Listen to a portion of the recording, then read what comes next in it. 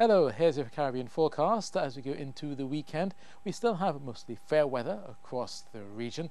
So let's take a look then at the Greater Antilles, where just one or two passing showers are likely around Santo Domingo to start the weekend. Those showers will eventually push into Port-au-Prince, but elsewhere across the region, we're looking at again the settled weather. Sunshine for Jamaica as well as for parts of Havana, especially first thing on the weekend, but look for a bit more cloudiness by Sunday. Now, for the Leeward Islands, they're still under the mostly fair weather. The Atlantic high-pressure ridge should bring tranquil conditions for the most part.